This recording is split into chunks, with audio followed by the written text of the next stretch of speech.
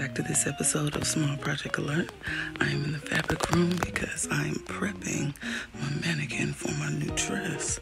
So this dress is really gorgeous. I did something similar in orangey peachy tones maybe 2 years ago. I'll find the video, put it about right here. But this dress is gorgeous, gorgeous. Let me let you get into it.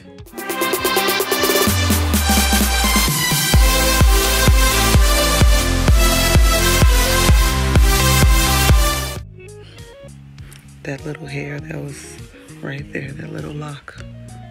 Adorable. Anyway, let me show you this dress. So it is so pretty. I gotta elongate all of these lines in the coordinating colors, which is ornament. I think that's rose gold. So this is an alteration. It came back. I believe the lady gained a little bit of weight. So we opened the bottom, added some feathers, and I need to fade all of these lines back down. That is what I'm tasked to do. And I just took off one of these feathers. Let me put it back. There we go. So that means that she hasn't even sewn the feathers on. It's just in there tacked. Okay, good. That way I can move it around when I need to stone the bottom. It's gorgeous, gorgeous. It has the tag on it. Let's see what it's retailing for. 6'4", black and gold feather skirt. You can get it if you want it. Or a replica. Something like it. It's really cute though, so let me get into that so I can be done with this small project alert and get to my next dress, which is a beautiful navy blue. I'm gonna use an indigo blue to sprinkle it. Oh, I can't wait for you to see it. So the first thing we're gonna do is take some time to really map out how we want our lines to go, because as you can see, they're going on a body and the lines are already in a slanted kind of swirl pattern going down toward the mid of the torso and under the feathers.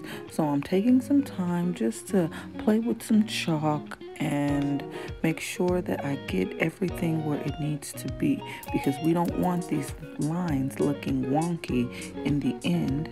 We want them to be very symmetrical, left to right, because that's how they are already on the bust. So I'm gonna chalk these lines out and then we're gonna go into some stones.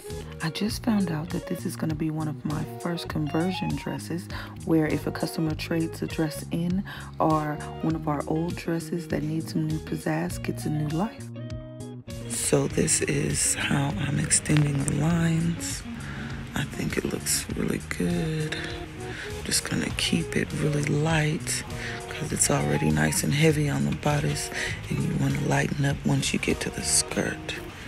So this is what I'm about to get into after I clean off all of this glue. That is a task in itself. Oh my gosh. Getting all this glue off is gonna take forever. Let me show you.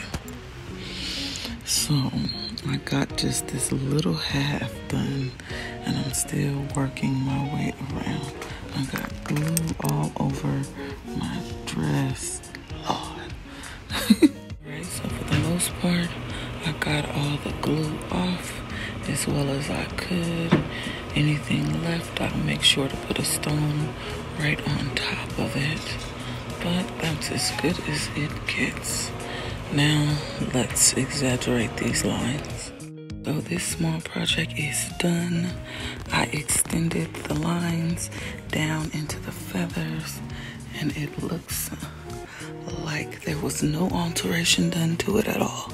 It's gorgeous, gorgeous, gorgeous. Can you tell the separation? I can't. It looks so good. I love it. This rose gold is just gorgeous to me.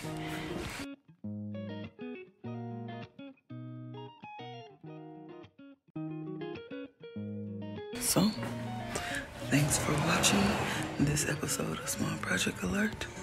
See you in the next one.